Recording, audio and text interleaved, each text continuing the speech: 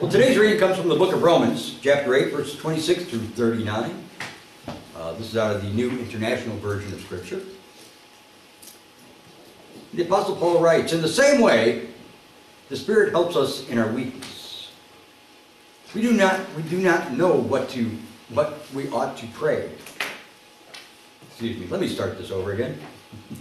Take two. "In the same way the Spirit helps us in our weakness. We do not know what we ought to pray for, but the Spirit Himself intercedes for us through wordless groans. And He who searches our heart knows the mind of the Spirit, because the Spirit intercedes for God's people in accordance with the will of God. And we know that all things God works for the good of those who love Him, and have been called according to His purpose.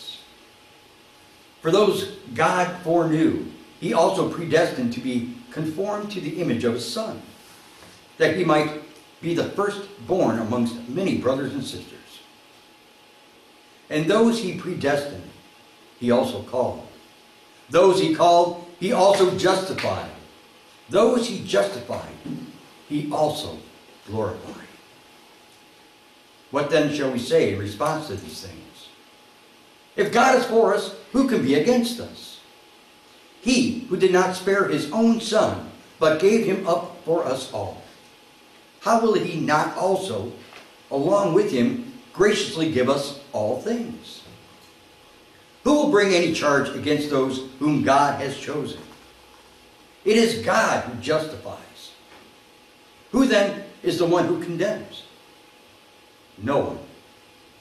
Christ Jesus, who died, more than that, who was raised to life, is at the right hand of God and is also interceding for us. Who shall separate us from the love of Christ? Shall trouble, or hardship, or persecution, or famine, or nakedness, or danger of sword? As it is written, for your sake we face death all day long. We are considered as sheep to be slaughtered. No. In all these things, we are more than conquerors through Him who loved us.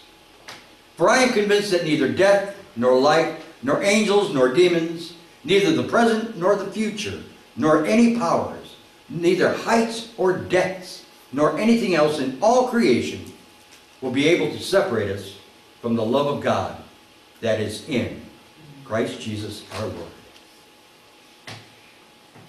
These are the scriptures revealing the Word of God for the people of God. Thanks be to God.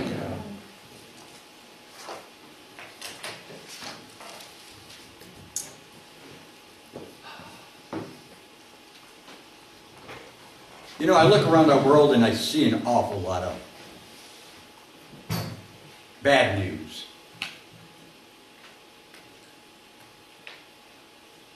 And sometimes I just get tired of hearing bad news all the time. Don't you? Doesn't it wear you down and grind you down?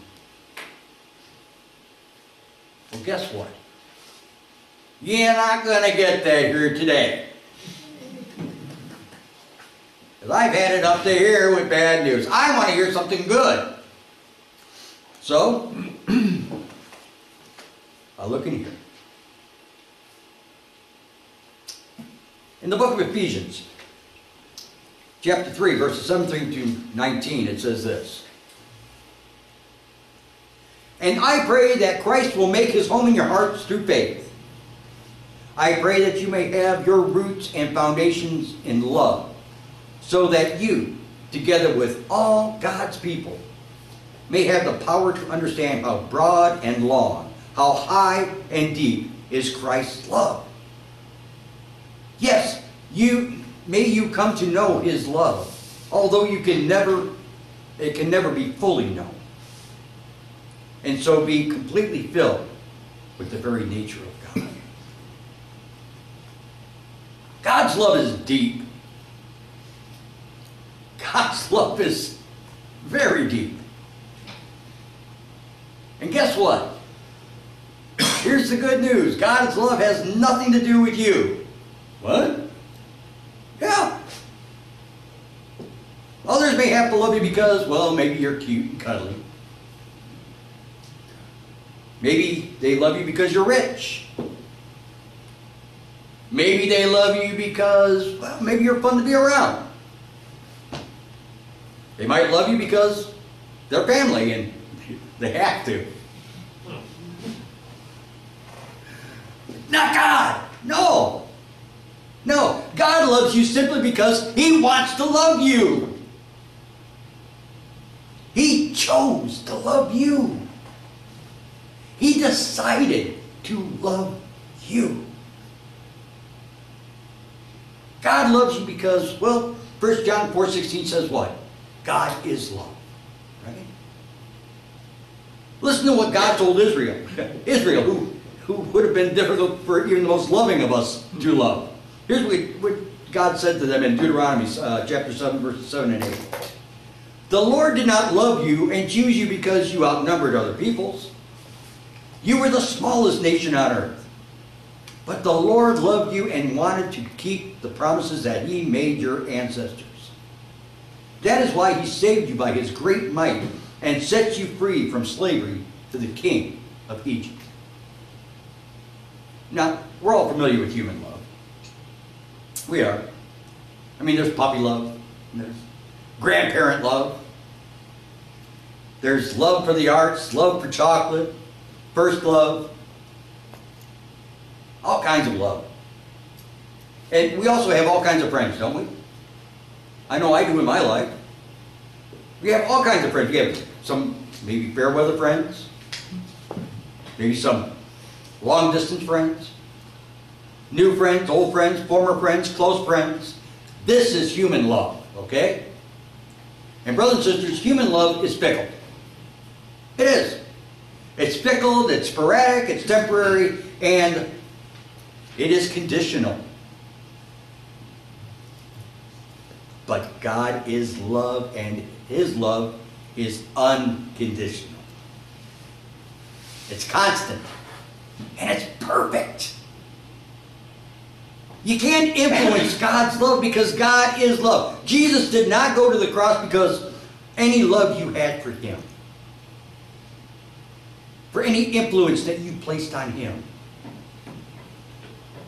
Romans chapter 5 verse 8 says this, but God has shown us how much He loves us. It was while we were yet sinners that Christ died for us. Jesus, I mean, think about it. Jesus must have really loved you. Jesus must have really loved you to do what He did for you because your sins put Him on that cross. My sins put Him on that cross. You know, we look at some people, they have money, they have a good job, they have good health, they have a good life going on, good family, good strong marriage. And we think, oh man, God must really love them. Look at how much He's blessing them. But then we look at some others and they have problems. They're sick, they're poor, lost their job, plagued with family or marital problems. And we tend to think, well, God must not really love them. Look at all the problems they have. Nonsense. Or as they call it in seminary, horse pucky. Forget those thoughts, people. Circumstances have nothing to do with God's love. When everything seems to be going wrong, God still loves you. When everything seems to be going right, God still loves you. If you want a gauge, if you actually need a yardstick of God's love, look at the cross. Don't look at circumstances, look at the cross. Jeremiah 31 verse 3 says this, the Lord has appeared of old to me, saying, yes, I have loved you with an everlasting love. Therefore, with loving kindness, I have drawn you. So what do we need to experience God's love? Just receive it. That's simple. Just receive it. Why? Because nothing can separate us from God's love. Romans 8:35, part of our reading. If you got your thumb still on it, read this with me. Who shall separate us from the love of Christ? Look how Paul leads us up to this statement. If you go back to Romans 8:28, we read the familiar, and we know that all things work together for good to those who love God, to those who are the called according to his purpose. This is a demonstration of God's love, that all things, all circumstances, all problems, all blessings, everything that comes our way is a demonstration of God's love for us. Paul then gives us a series of questions leading up to chapter 8, verse 35. In view of all this, what can we say? If God is for us, who can be against us? What a statement! What a great question! And one we probably asked. We'll need another form. Maybe we have asked, with everybody and everything against me, where's God? Brothers and sisters, we all face opposition in life. We all face opposition from our bodies and sickness or disease and aches and pains. Opposition from people who are hard to get along with. People who want to hurt your feelings. People who disappoint you. People who lie and malign you. Disappointment from circumstances because, hey, things don't always go your way, does it? Right? But this question has God's love in mind. So the question is not, how can I handle what all that life throws at me? But the question truly is, can God handle all that life throws at me? Because if God is for us, who can be against us? Right? Well, I may have many problems with life's difficulties. God is not fazed. God is not fazed. God is greater than anything life throws at you, brothers and sisters. Is there a problem that God can't handle? No! That's how much God loves you. The question often is not, can He handle my problems? But will God handle my problems? Paul gives us the answer to that in chapter 8, verse 32. Certainly not God, who did not even keep back His own Son, but offered Him for us all. He gave us His Son. Will He not also freely give us all things? Brothers and sisters, God in His love gave you everything you need to meet life's problems. God loved you so much that He sent His Son to die on the cross for you. Jesus loved you so much that He was willing to die on the cross for you. So, if God and Jesus love you so much to do this for you, will they forget all about you now? No way! They're not going to leave you in your time of need. No way! Not after all they've done for you already. God has too much love invested in all of you just to walk off and forget about you now. But then we ask, well, that sounds good, Pastor, but how could God love me when I'm so unworthy of His love? He sees my life. He knows how I live. He knows me inside out. He knows when I fail Him and fail to live up to His love. Oh, there's just too much sin in my life for God to love someone like me. So how could God love me? Paul answered that question too with the very next question. Who will accuse God's chosen people? God Himself declares them not guilty. Once God accepts you for who and what you are and loves you anyhow, Who else opinion matters? Think about that. People might criticize you, condemn you, gossip about you, cheat you, find fault and nitpick about you, berate and belittle you, or accuse you. I got news for you. Revelation chapter 12, verse 10, even says that's exactly what Satan is doing right now before God. Right now, as I'm standing here preaching in front of you, Satan's standing before God and says, look at Peter. Look at Peter. Did you see what he did today? Oh, did you hear what he said? Did you hear what he said when that driver cut him off this morning? Did you tune into those thoughts that he had? Oh, he called himself a Christian. A preacher even. Shows you how much he loves you, God, and after all you've done for him. I got news for you, brothers and sisters. God looks Satan square in the eye, and he says, I'm sorry. I don't see Peter. And Satan's, he's going nuts. He's going, wait, he's right there. He's right there. You see him? And God answers, yeah, sorry, Satan. I don't see Peter. Because when I look at him, all I see is my son, Jesus Christ. In Colossians 1:28, Paul says, so we preach Christ to everyone. With all possible wisdom, we warn and teach them in order to bring each one into God's presence as mature individual in union with Christ. So let's read Romans 8:33 again. Who will accuse God's chosen people?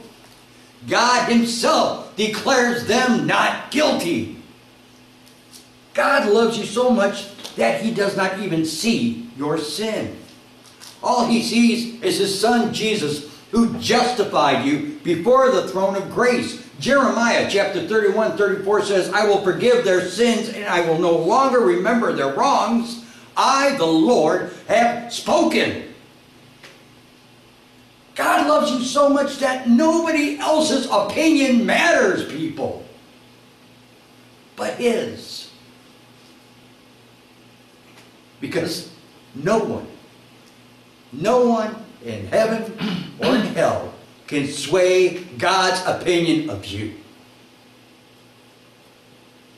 Who then will condemn them? Not Christ Jesus, who died, or rather was raised to life, and is at the right side of God, Father, pleading with him for us. Who then will separate us from the love of Christ? Can trouble do it? Or hardship? Or persecution? Or hunger? Or poverty? Or danger? Or death? Now the biggie. If any of these things come your way, hardship, persecution, hunger, poverty, danger, death, if any of them come your way, does that mean that God doesn't love you? No. 8:37 says, no, in all things we have complete victory through him who loves us. Complete victory. Nothing can drive a wedge between you and God's love for you. Still not convinced? Okay, Paul keeps going. For I am certain nothing can separate us from his love. Neither death, nor life, neither angels, nor any other heavenly rulers or powers, neither the present nor the future, neither the world above or the world below. There is nothing in all creation that will ever be able to separate us from the love of God, which is ours through Christ Jesus our Lord. Paul was persuaded. He was convinced beyond a shadow of a doubt. None of the circumstances mentioned here, or any other circumstance, and he just about covers them all, can separate you from the love of God. If you get nothing else that I'm saying today, please hear this, okay? You, people, church, beloved, you have never lived a single day, a minute, a second, a moment when God did not love you. Oh, you may have hidden in shame from God like Adam and Eve in the garden. But God still loves you. You may have deserted him like the disciples when they fled when Jesus got arrested. But God still loves you. You may have denied him like Peter when they asked him about his relationship with Jesus. But God still loves you. You may have doubted him like Thomas. But God still loves you. In it all, through thick and thin, good times and bad times, God still loves you. You never leave his mind, his thoughts, or his sight. He sees the worst in you, and he loves you anyhow. Jeremiah 31:3 says, yes, I have loved you with an everlasting love. Therefore, with loving kindness, I have drawn you. When you sit at the bedside of a loved one who is racked with pain or disease, God still loves you. When you sit at the graveside after losing someone who has touched your heart in life, and you're hurting inside, God still loves you. When you weep because your financial burdens seem too heavy to bear, God still loves you. When you see your family torn apart or your marriage heading for disaster, God still loves you. When your heart aches because of a great sin that you've committed and you feel that God could never forgive you, God still loves you. God could never love you any more than he already does. And God could never love you any less than he already does. You can't get any more of God's love because God is love. We think that God will love us more if we cuss less, and we drink less, we sin less. We think that God's love will be, God will love me more if I pray more, or study my Bible more, or attend church more, live a better life. While these things are an indicator of your love towards God, they don't impact or change God's love for you one bit.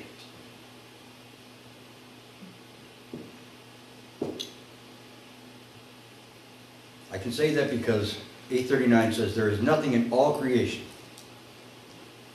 There is nothing in all creation that will ever be able to separate us from the love of God, which is ours through Christ Jesus our Lord. You see, God's love, it's not based on you. It's based on Jesus, which is in Christ Jesus our Lord. God will always love you as much as he loves his son Jesus. Why? Because you are in Christ. Let me close with these thoughts. Are you experiencing God's love for you? Is it real for you? Romans 5:5 says, this hope does not disappoint us, for God has poured out his love into our hearts by means of the Holy Spirit, who is God's gift to us. People, you have the capacity to know, feel, enjoy, and experience God's love. How? Because of the indwelling of the person, the Holy Spirit, which lives within you. Let God's love permeate your life. Wake up in the morning and bask in the sunshine of his love. Go to bed at night resting in the comfort of his love. Live in his love. Immerse yourself in his love. Fill your life with his love. Let his love overpower you, indwell you, and surround you. Never forget John 3:16. God so loved the world that he gave his only begotten Son, that whosoever believes in him will not perish, but have everlasting life. Do it for the love of God. Amen. Amen.